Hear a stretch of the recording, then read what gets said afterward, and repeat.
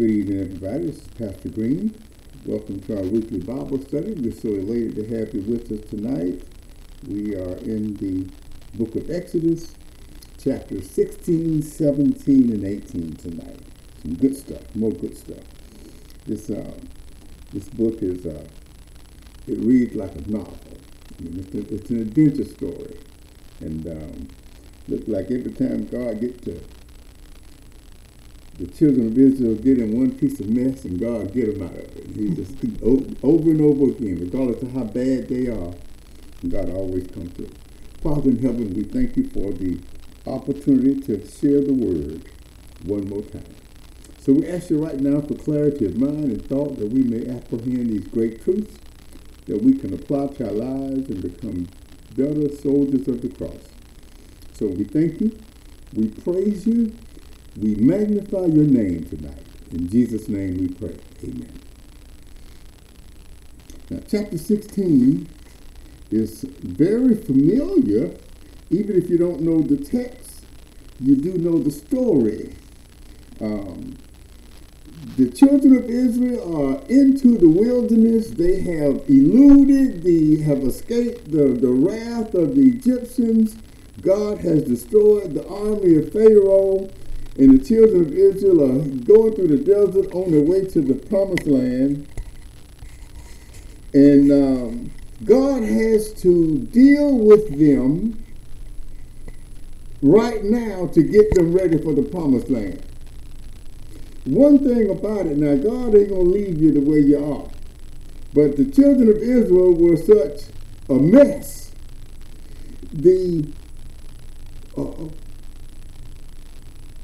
After all those years in Egypt, they had picked up a lot of bad habits. They had adopted the ways of the Egyptians. And Egypt is a type of the world system. Egypt is what's the best way to put it? Representative of the world system and the sin of the world. So the devil is the prince of the power. He's the ruler. He is the prince of the power of the air. And the devil had Egypt under his grip. And as the children of Israel lived there for 400 years, they had picked up a lot of bad ways.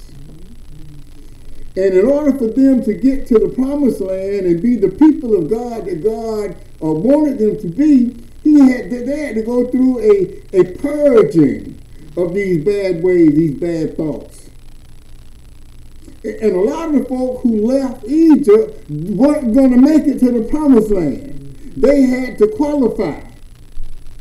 And at this point, they weren't qualified. And we see just how bad they were as when they get through. As they are faced with things in the wilderness.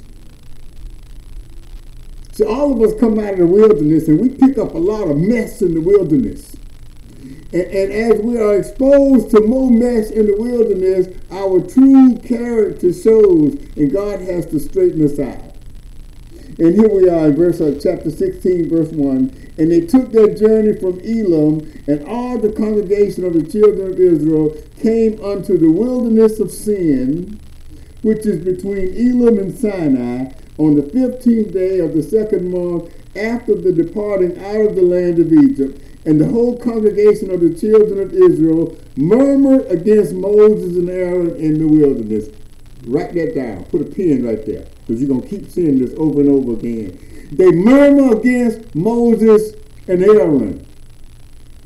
They got a problem with authority. They got a problem with biblical leadership. And whenever a people have a problem with biblical leadership, all you do is create problems for yourself.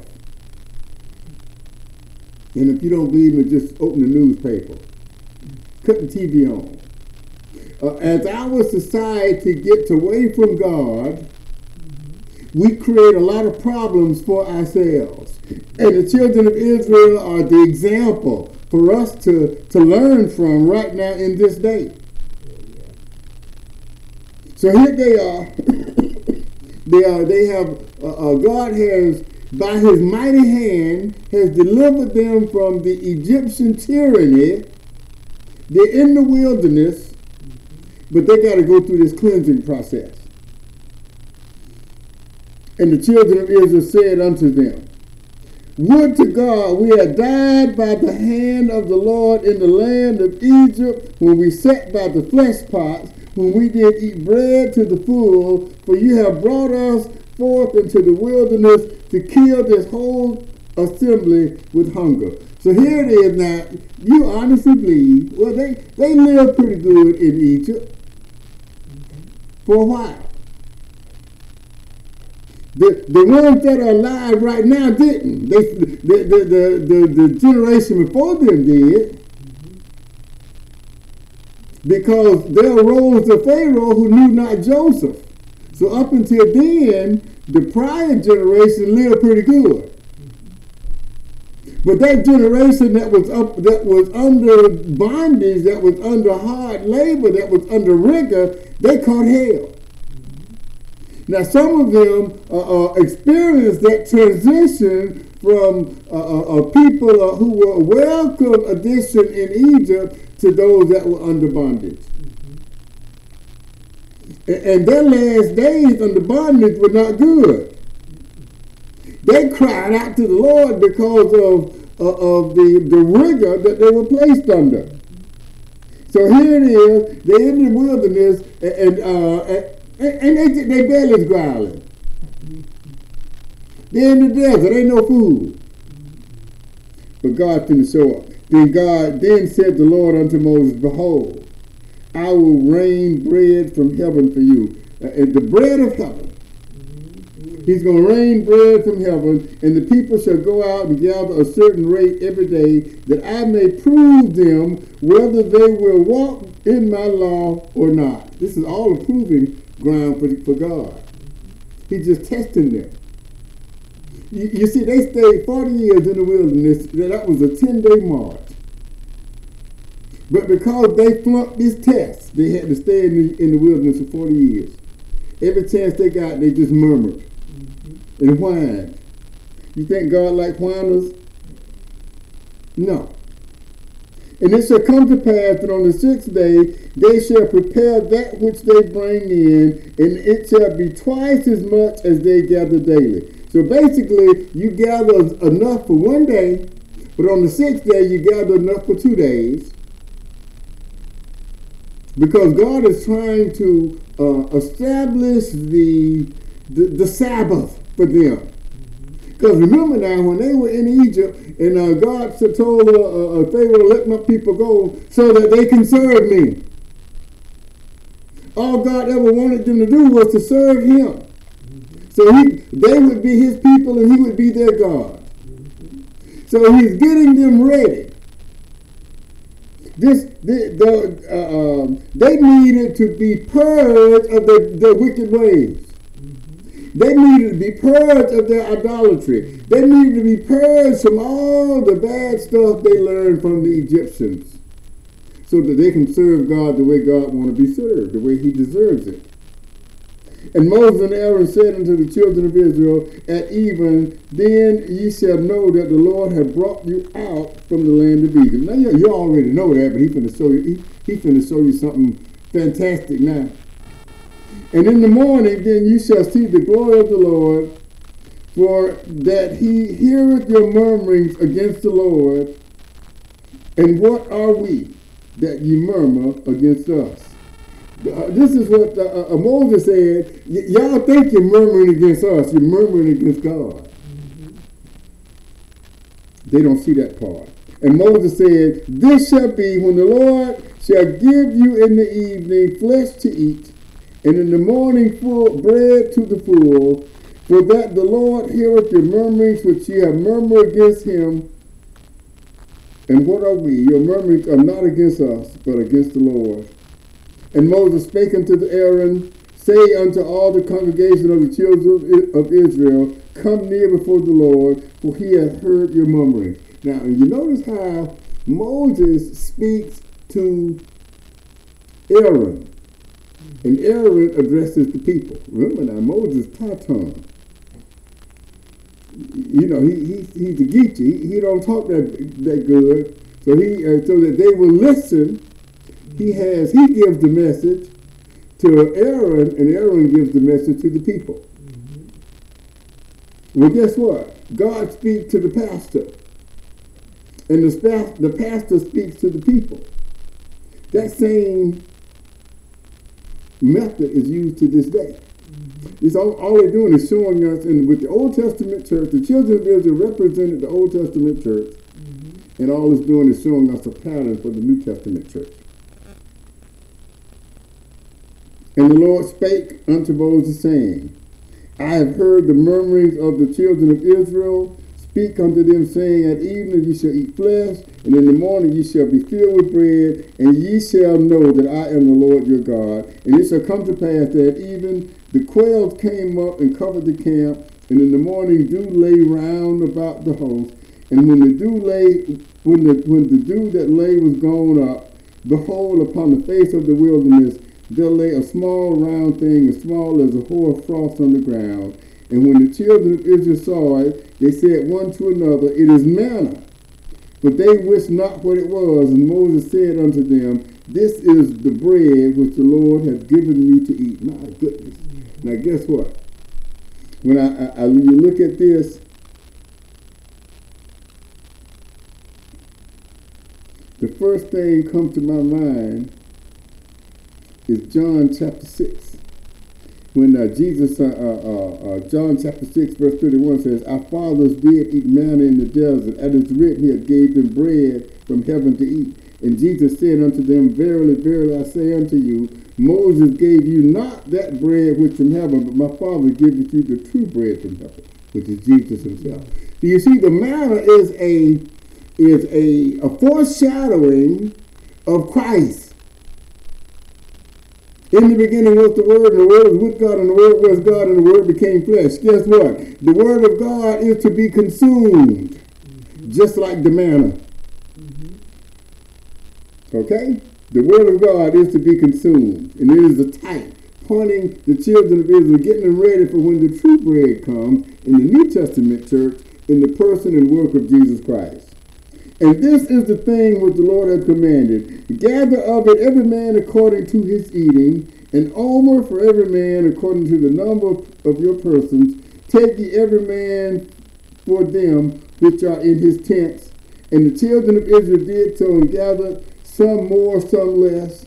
And when they did mete it out with an omer, he that gathered much had nothing over, and he that gathered little had no lack. They gathered every man according to his eating, and Moses said, Let no man leave of it till morning. Eat it all. Don't save nothing. This is a test now. He's giving them instructions. They needed to be purged of their old habits, to learn how to trust God and not their own wits. See, their natural tendency would be to hoard. Their natural tendency, because they're some selfish, stingy people. They're gonna hoard it all, and they're gonna keep some for themselves, and they ain't gonna give nobody else none. That's how they are. Notwithstanding, they hearkened not unto Moses, but some of them left of it until the morning, and it bred worms and stank, and Moses was wroth with them. See, they done flunked the test already. Moses said, don't try to hoard it. Eat what you can. And what you don't eat, you give it to somebody else. But don't try to save it. Don't try to hoard it. So some of them just didn't pay no attention. They stuck to their natural tendencies. And when the stuff that they tried to stash, they woke up the next morning and it had worms in it and it was stink. They couldn't eat it no way. And it came to pass that on the sixth day they gathered twice as much, 2 omers for one man, and all the rulers of the congregation came and told Moses, and he said unto them, This is that which the Lord has said, tomorrow is the day of the rest of the holy Sabbath unto the Lord. Bake that which ye bake today, and seethe that which ye seethe, and that will remaineth over lay up for you to be kept till the morning. And they laid it up until the morning as Moses bathed, and it did not stink, neither was there any worms therein. And Moses said, eat that today, for today is the Sabbath unto the Lord. Today you shall not find it in the field. So there was, when you go out in the field, there ain't gonna be none. So on the sixth day, there's gonna be you gather enough for the sixth day to last 2 days. Because on the Sabbath rest, we won't do no work. And when you go out there ain't going to be none. And it came to pass that there went out some of the people on the seventh day for to gather, and they found none. Guess what? He's already told them there wasn't going to be none. This is a test. On the seventh day, it wasn't going to be none. Don't even go out there looking for it. Well, some of them look for it anyway. Those are the ones that flunked the test. And the Lord said unto Moses, how long refuse ye to keep my commandments and my laws? See, for that the Lord hath given you the Sabbath, therefore he giveth you the sixth day, the bread of 2 days. Abide ye every man in his place, let no man go out of his place on the seventh day. He is trying to get them into the habit of the Sabbath rest. That has to be part of who you are. It might not have been who you was, but in order to serve me the way I want to be served, this is how you got to do it. See, we can't just serve God any old kind of way. God is not impressed with our vain worship. This is going to be the same problem that they're going to deal with thousands of years later. Vain worship. They're going to become a real religious group of people, but their worship was vain. So the people rested on the seventh day. And the house of Israel called the name thereof manna, and it was like coriander seed, white, and the taste of it like wafers with honey, made with honey. Sound like cornflakes. And Moses said, this is the thing which the Lord commanded. Fill an omer to be kept for your generation, that you may see the bread whereof you have fed you in the wilderness, when I brought you forth from the land of Egypt. And Moses said to Aaron, take a pot and fill an omer full of manna therein, and lay it before the Lord to be kept for your generations. And the Lord commanded Moses. So Aaron laid it up before the testimony to be kept. And the children of Israel did eat manna 40 years until they came to a land inhabited. They did eat manna until they came into the borders of the land of Canaan. Now an omer is a tenth of an ephah. An ephah is roughly about a basket. It's a general measure. Like we have a box of oranges, a bushel. So an ephah was like a bushel, but an omer was like 1/10 of that. And he was just trying to teach them these principles that God provides. Trust God. Don't trust yourself. Trust God. See, his ways are not our ways, his thoughts are not our thoughts. We got to learn how to trust God. Sometimes God tells us to do stuff that don't make sense to us. Trust God. So the bread from heaven. But those murmuring folk, now let's go to chapter 17. We're going to check these jokers out again.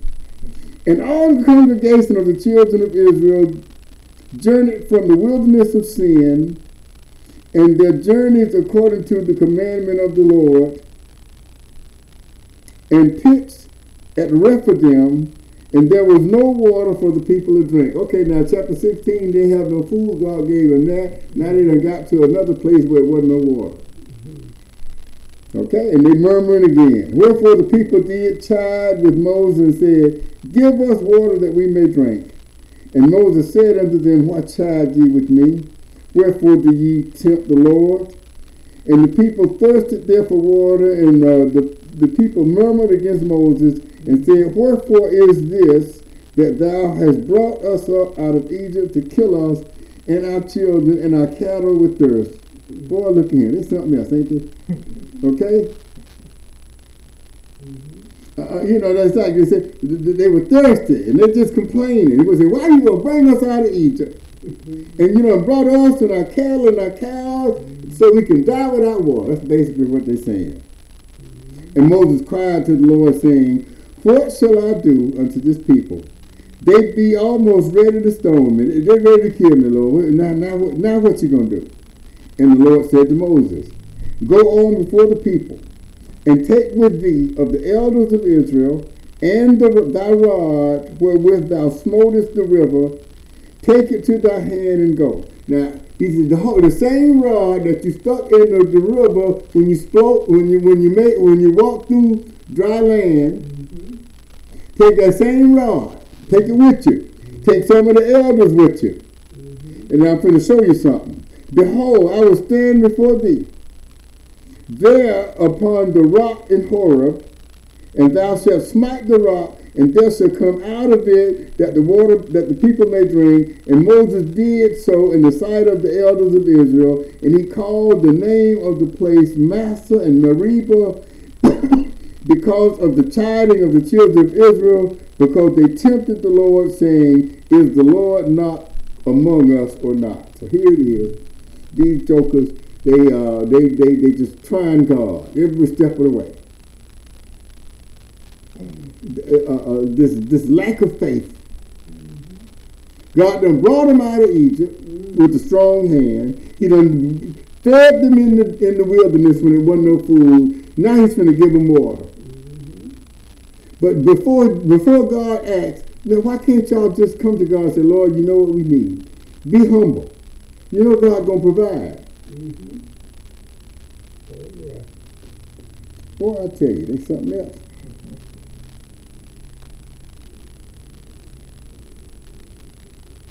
So Moses smote the rock, and the water came flowing from the rock. Verse 8. And at Rephidim the Amalekites came and fought against the Israelites.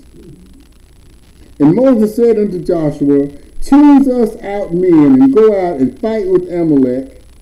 Tomorrow I will stand on top of the hill with the rod of God in my hand. That's that same rod. The rod of God. Boy, look at him. So Joshua did as Moses had said to him, and fought with Amalek. And Moses and Hur went up to the top of the hill. And it came to pass, when Moses held up his hands, that Israel prevailed. And when he let down his hands, Amalek prevailed. Now he's going to show us the principle. Y'all really need to get this part.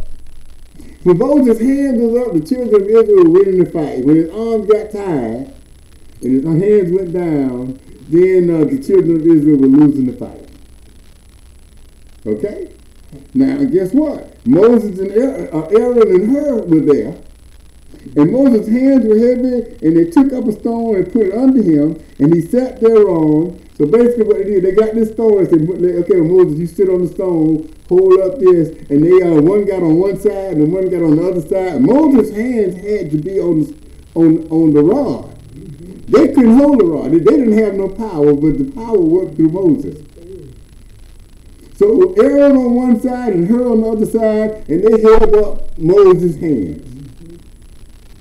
Now guess what? Every pastor wants somebody who's going to help hold up his hands. Boy, look at him. I'm going to tell you something about church folk. They just sit around and let the pastor do all the work and won't do nothing.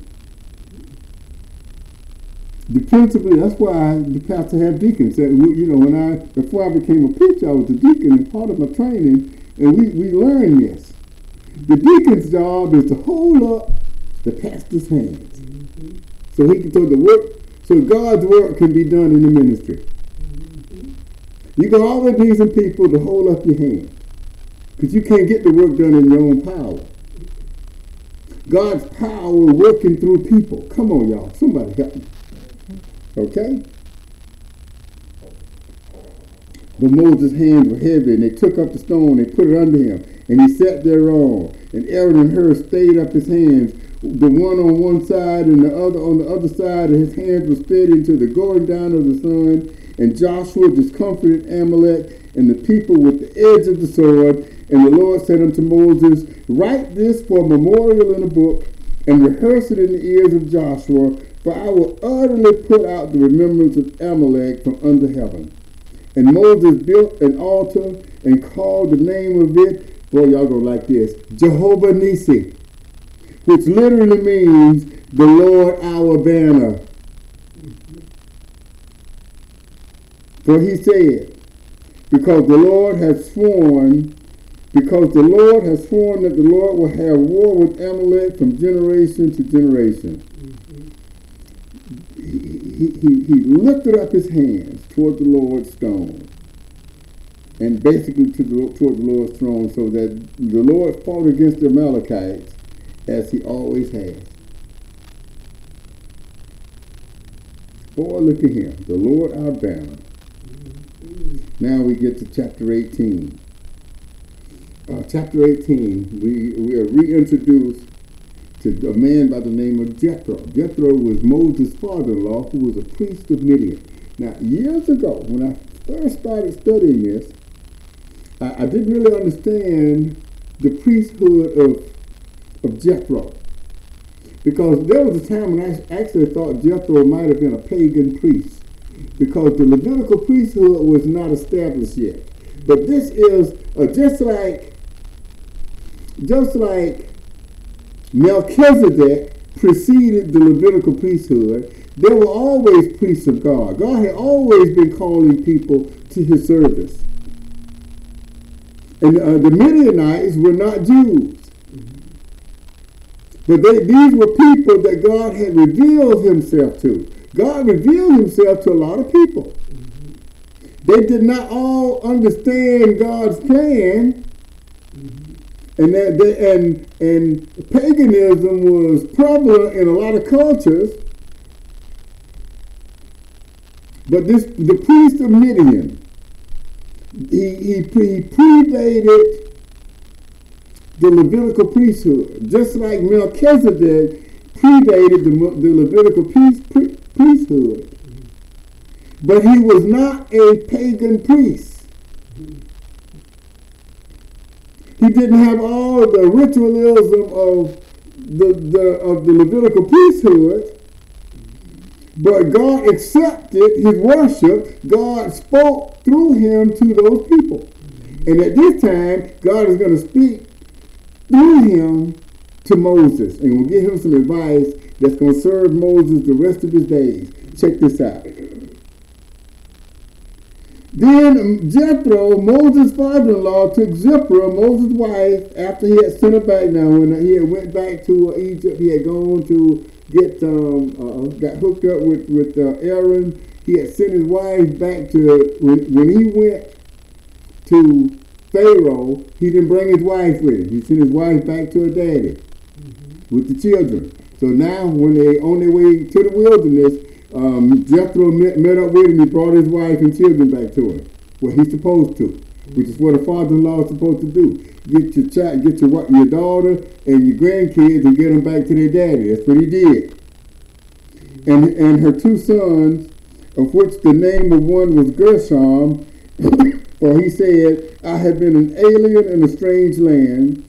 And the name of the other was Eleazar, for the God of my father said, he was mine help and delivered me from the sword of Pharaoh. So he named these boys based on a prophecy of their life. And Jethro, Moses' father-in-law, came with his sons and his wife unto Moses in the wilderness, where he encamped at the mount of God.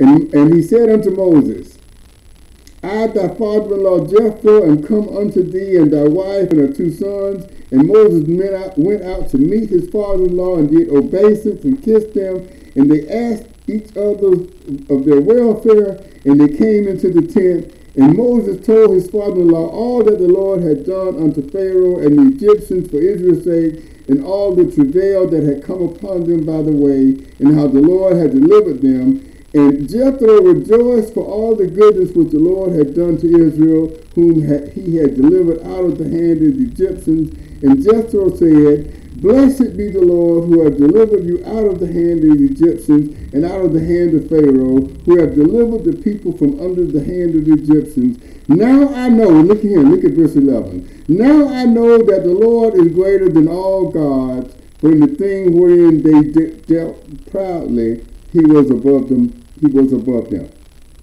And Jethro, Moses' father-in-law, took a burnt offering and sacrifices for God, and came to Aaron and all the elders of Israel to eat bread with Moses' father-in-law before God. Now here it is. This is a testament to Jethro.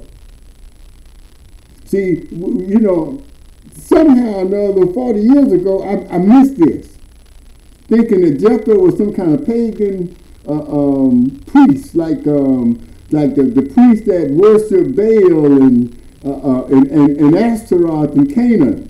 No, that wasn't the case with Jethro. Jethro he predated the Levitical priest, but he was not in error. He knew the true God. And if there was ever any misconception about his understanding of God, it was cleared up right here. When Moses came and told him what God had done, he was absolutely certain of all. He might have believed in other gods, but from that point on, he was absolutely certain that the God of Israel was the true God. And it came to pass on the morrow that Moses sat to judge the people, and the people stood by Moses from morning unto evening. And when Moses' father-in-law saw all that he did to the people, he said, What is this thing that thou doest to the people? Why sittest thou thyself alone, and all the people stand by thee morning unto evening? Jethro is going to give him some advice that's going to help him the rest of his days. He's going to teach him the art of delegating authority. And he's also going to teach him a rule of organizational leadership. You can't do it all by yourself, so don't try. And Moses said unto his father-in-law, Because the people come unto me to inquire of God. When they have a matter, they come unto me, and I judge between one and another, and I do make them know the statutes of God and his laws. And Moses' father-in-law said unto him, The thing that thou doest is not good. They will surely wear away both thou and this people that is with thee, for this thing is too heavy for thee. Thou art not able to perform thyself alone. Hearken now unto my voice, I will give thee counsel, and God shall be with thee. Be thou for the people to Godward, that thou mayest bring the causes unto God. In other words, he said, listen to me. Let me give you some advice. I pray God will be with you. You should continue to listen to the problems of the people. You should continue to speak to God about these things. That's what he's telling him.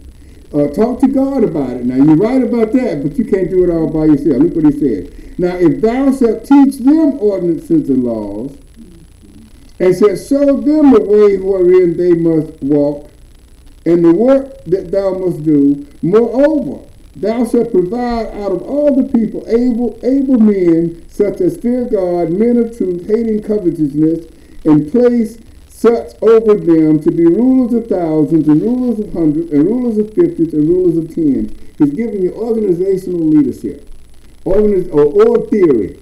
When I was in college, we took if you're in a business administration program, you're going to take organization theory. You got to learn how to organize many people. They have to, in order to get work accomplished, you have to break it down into smaller pieces and have everything coordinated together.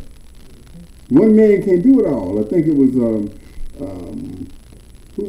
of these preachers I studied over the years. Charles Haddon Spurgeon, that was his name. Spurgeon said he'd rather put 1,000 men to work than to try to do the work of 1,000 men. He See, you try to do it all by yourself, you're going to wear yourself out. And that's what Jethro is telling Moses. You know, he said, you find you some people and you teach them, and they teach the people.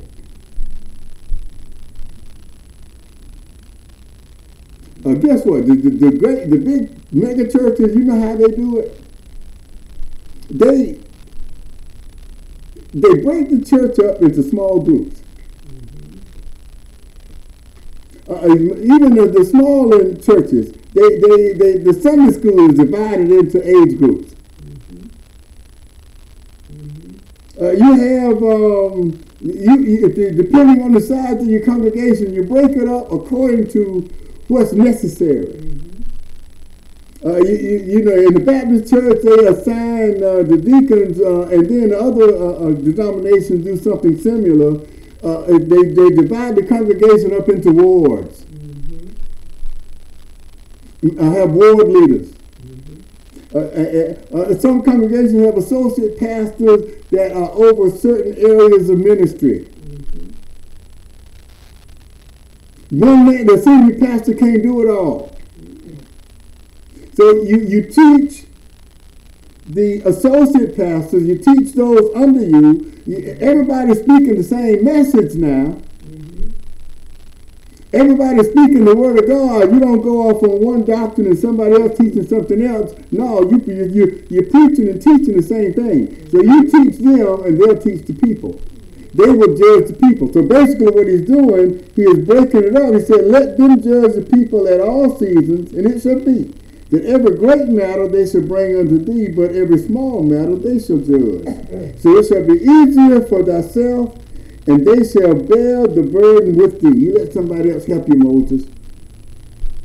You get some capable people, God-fearing people. You get some more folks saved. You don't get no heathens doing this because it don't work. You don't get greedy people who going to steal. It won't work. You have to get people who are like-minded, who are faithful, who have integrity, and assign these duties to them. That was good advice to Moses. That's good advice today. And if you look in fact, let me just kind of turn there right quick.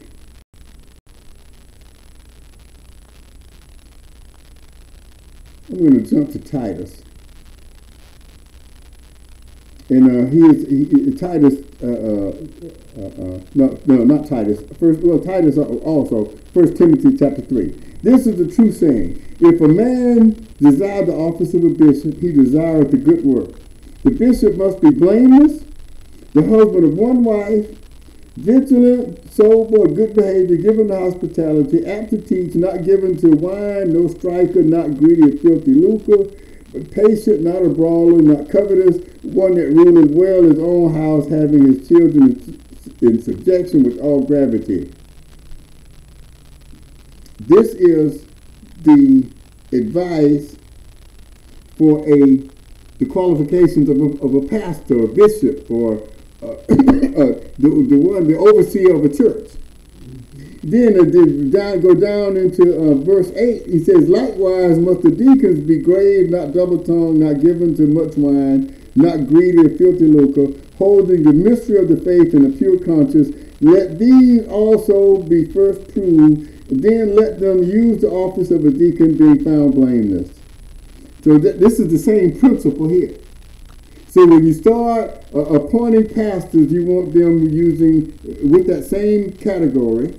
You organize your church, you want deacons who can hold up the pastor's hands so the work can get accomplished. Did that make sense?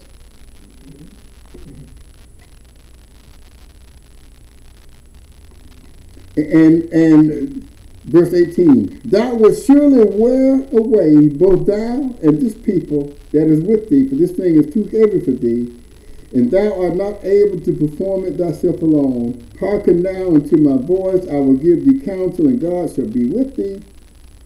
For thou for the people to God work, and that thou mayest bring the causes to God, and thou shalt teach them ordinances and laws, and shalt show them the way wherein they must walk, and the work that they must do. Moreover, thou shalt provide out of all the people able men, such as fear God, men of truth, hating covetousness, and placing such over them to be rulers of thousands, rulers of hundreds, rulers of fifties, and rulers of 10. And let them judge the people at all seasons, and it shall be that every great matter they shall bring to thee, and every small matter they shall judge, so that it be easier for thyself, and they shall bear the burden with thee. Verse 23, and if thou shalt do this thing, and God command thee so, then thou shalt be able to endure, and all the people shall also go to their place in peace. So Moses hearkened to the voice of his father-in-law, and did all that he said. And Moses chose able men out of all Israel, and made them heads over the people, rulers of thousands, rulers of fifties, rulers of hundreds, rulers of fifties, rulers of 10, and they judged the people at all seasons. And the hard causes they brought unto Moses, but every small matter they judged themselves. And Moses let his father-in-law depart, and he went his way into his own land. Guess what? Jethro didn't stick around. Jethro gave him his advice and left it up to him to do it. He didn't go meddling. He didn't hang around because he had his own work to do. There was a revelation given to Jethro, and he had to go back and do it where he was. Now, let me tell you something about this group that he had put together.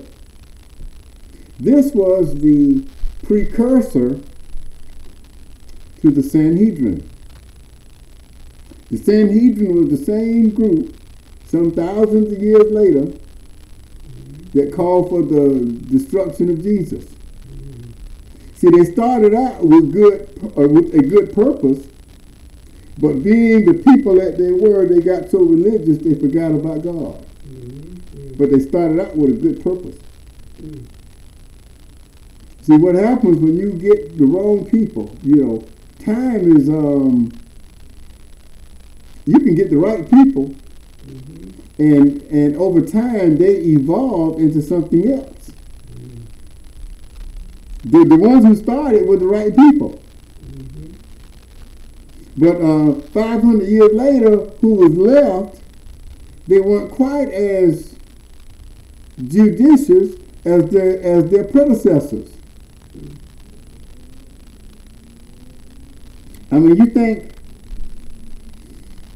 a people are subject to devolve as you get out of God's hand and start doing things your way. You're doing less and less according to the biblical mandate, and more like the world system. The influence of godliness is going to wane in how you conduct God's business.